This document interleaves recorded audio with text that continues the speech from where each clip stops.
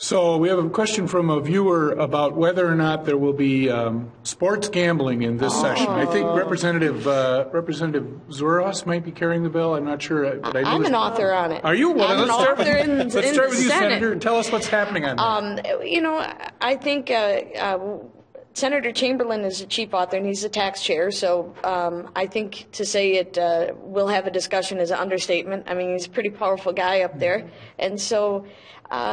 You know, I think we will have the discussion. The bills that have been introduced focus just on the sports betting at the casinos and racetracks. And so I think to have that discussion to, you know, see where the legislature is at. I mean, I've had nothing but positive emails come in about the discussion every time it's on the news or it's brought up.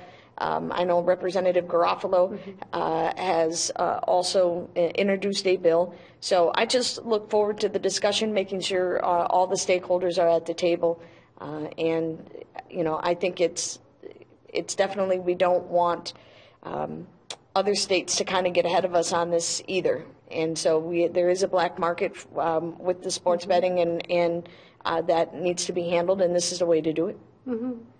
Yeah, well, I have Treasure Island Casino in my district, so we need to make sure that whatever we do, we make sure that we have all the stakeholders there, and that we don't do anything that would infringe upon the current agreements that are out there with our casino operators and that, and be respectful of that. Yep. Your thoughts?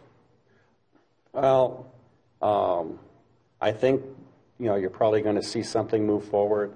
I just want to make sure we don't have unintended consequences and issues, and learn from what other states. I think one of the casinos was mentioning, you know, hey, this is possible, and they said, you know, we're going to wait and not rush into it so that we do things right and don't make mistakes. And I think we should follow that as a state.